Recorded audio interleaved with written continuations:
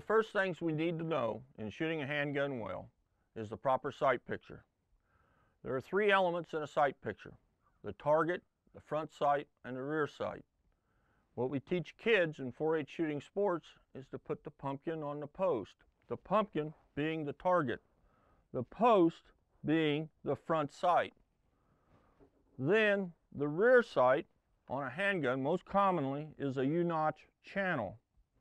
Rear sight. This represents the rear sight. What you don't want to do is have an unequal space of light on either side of the rear sight. This will mean you're shooting left or right.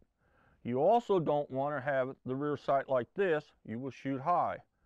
So in order to shoot well, what you want for your sight picture is to have equal spaces of light with the front sight directly under the target. This is your gallery of guns shooting tip of the week.